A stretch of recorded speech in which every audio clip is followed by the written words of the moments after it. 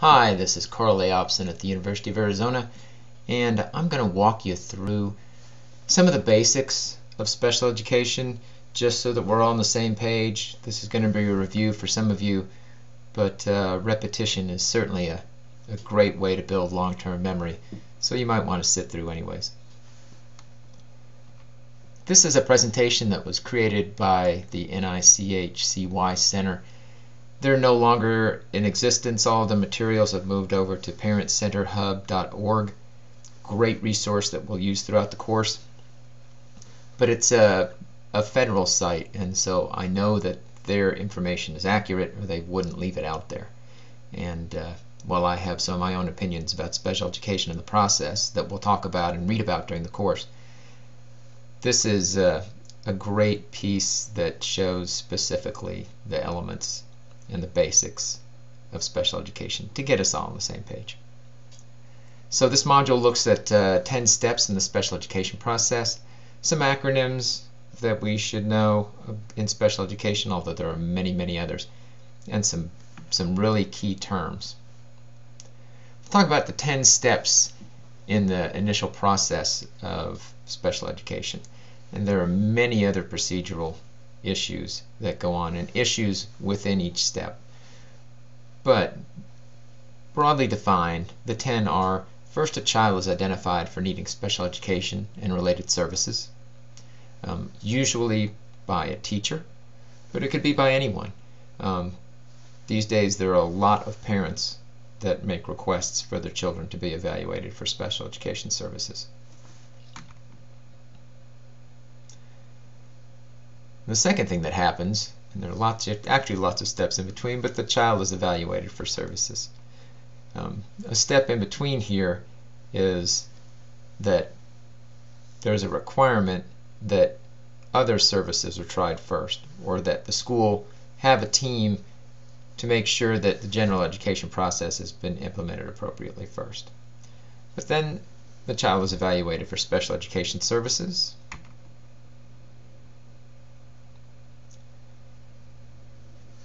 After the assessment is done for eligibility, then eligibility is decided, whether or not a child is considered a child with a disability, which is a very specific designation that we'll also read about later on in the semester. Parents and even the student are part of the group that decides eligibility. But it's also going to include well, who do you think it's going to include? That's right, it's going to include a special education teacher, probably going to include the administrator for the school, the principal or assistant principal, a school psychologist, or someone who can interpret the assessment results, some general education teachers, and then of course the special education teacher and the parent and the child if appropriate. The thing about that is, if you're the special education teacher, you're responsible for getting all those people together. So that's why I said there are many issues surrounding this. There's a small pile of paperwork to create to get the assessment and the eligibility determined. And if a child is found eligible for services at step 4, then a meeting is scheduled to develop the individualized education plan, and we'll talk more about what that is in just a minute.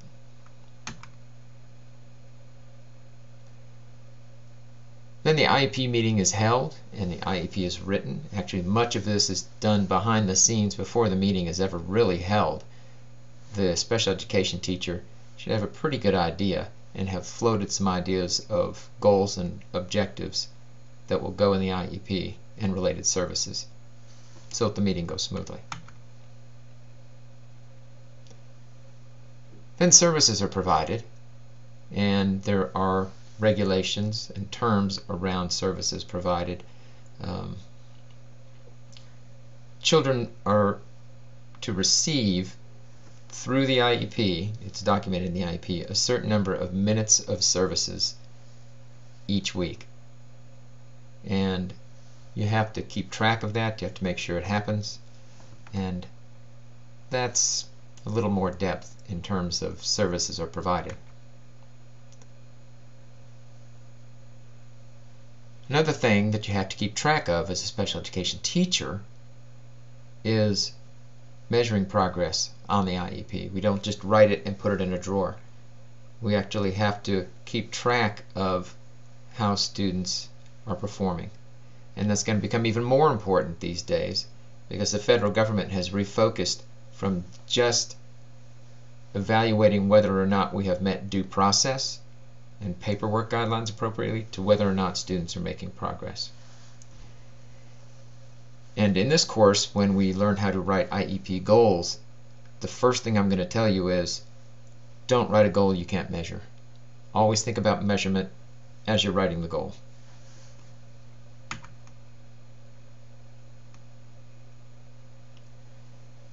IEPs are reviewed at least once a year. There's an IEP meeting.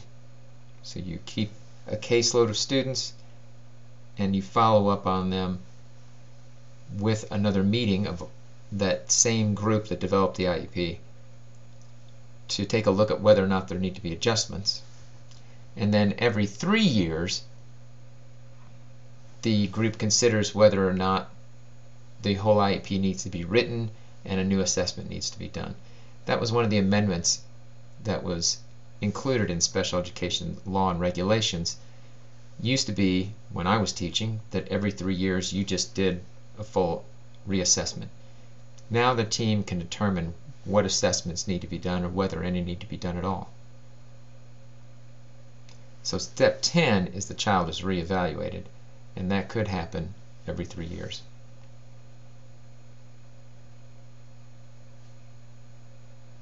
Now let's talk about some acronyms.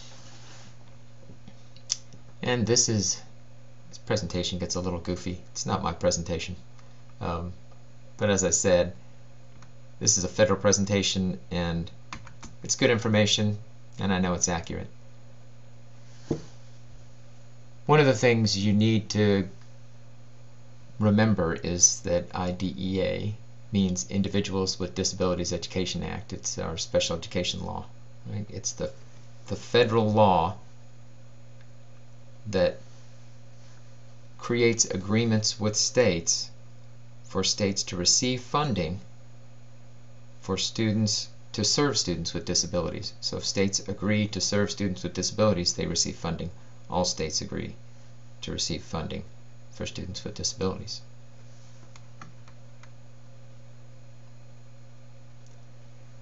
FAPE. You're going to hear the word FAPE. We need to provide FAPE. Why isn't this child receiving FAPE? FAPE is one of the central tenets of the IDEA, even though it's not written into the law exactly. It's a term that kind of grew after IDEA. And it means that states must make a free, appropriate public education available to all children with disabilities. Remember, general ed kids do not have a federal right to a free, appropriate public education. Their education is governed by state constitutions. But students with disabilities, if a child is identified as a student with disability, they come under IDEA, and the federal government ensures that the states actually provide services to all kids with children with disabilities. So by free, what do they mean? They mean that kids don't have to pay extra, or parents don't have to pay extra for special education teachers, for specially designed instruction.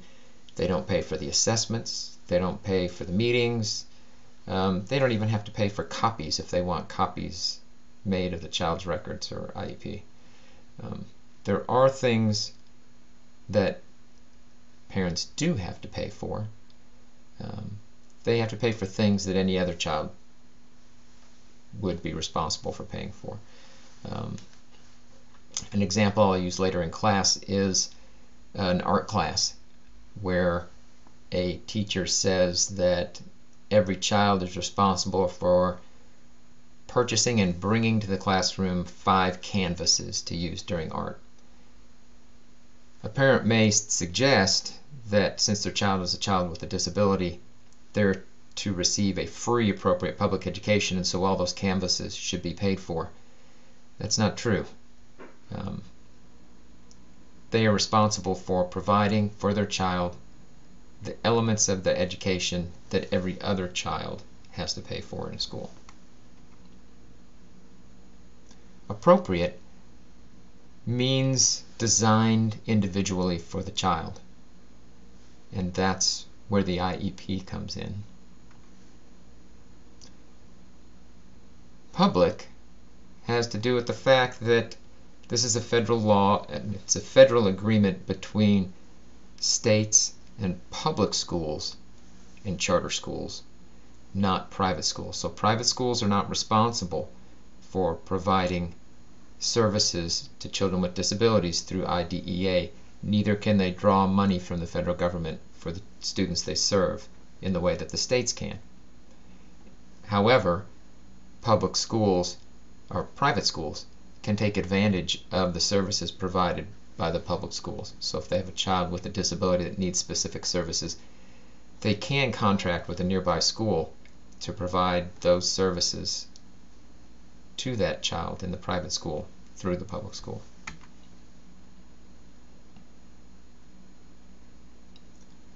And education, it seems ridiculous to bring that up here, that it's part of the FAPE acronym, but we have to consider defining education broadly, that it means not only academic, but social and life education, right? Readiness for career.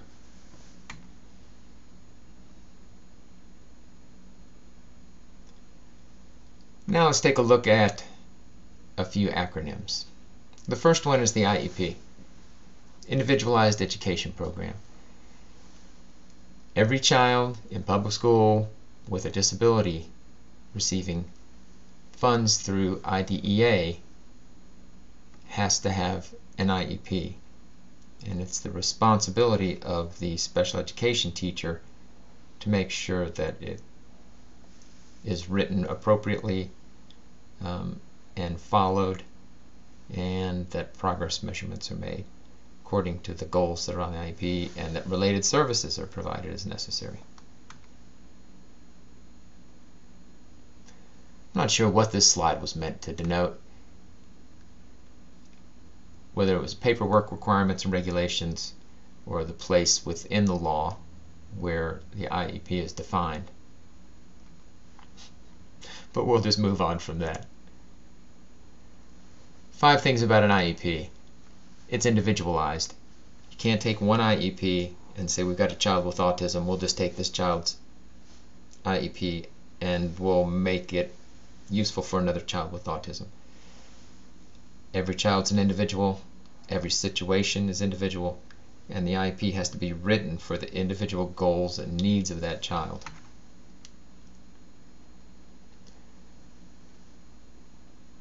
And it's a written plan. Okay, it's not just a verbal agreement, it's a written plan for the child's education broadly. Social, academic, life skills, career skills, transition to adulthood.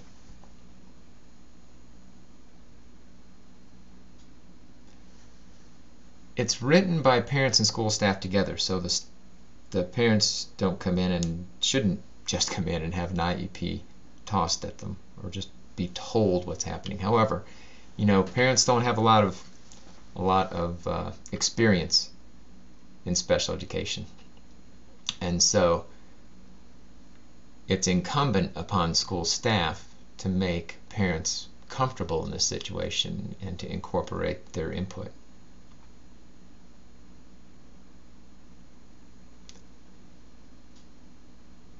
So it lists special education and more. So there's a lot in an IEP. We'll look at exactly what's included in the IEP. It's a bit of a lengthy document. It includes the minutes served, related services, and a range of other things.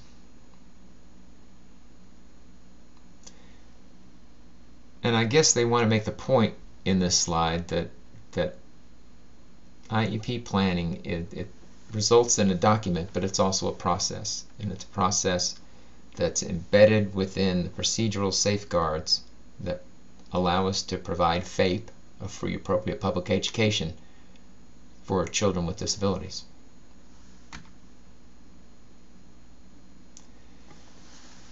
LRE is something we'll talk about in detail in another class session, but here I'll tell you that it means a child with disability is expected to be educated to the maximum extent appropriate with kids who don't have disabilities. Now that's to the maximum extent appropriate. It might be appropriate for a child to be in a general education classroom. It might be more appropriate for a child to be in a gen ed classroom with some support services. It might be more appropriate for that child to leave certain times of the day to receive specialized related services or educational services. And it might be appropriate for that child to be in a separate classroom or resource classroom. LRE doesn't necessarily mean a fully inclusive education. It means that we choose the best place for the child to be successful in their education.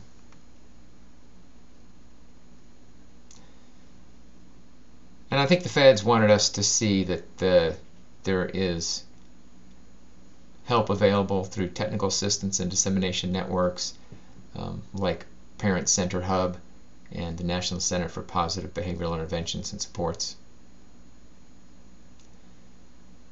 And it certainly is true that there are many acronyms for these resource centers and for all of the procedures that go on in special education.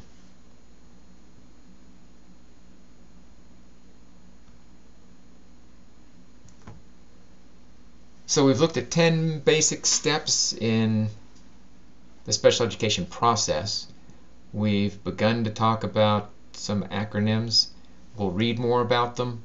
Hopefully they'll be ingrained in your memory. I hope to see you again online. Come back and we'll talk more about special education for kids with disabilities and the procedural and legal requirements throughout the semester.